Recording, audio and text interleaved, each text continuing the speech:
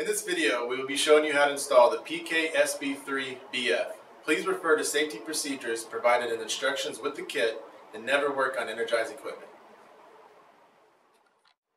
With this kit, you get a service barrier, a hold-down bracket, 2 mounting screws, and a service disconnect label.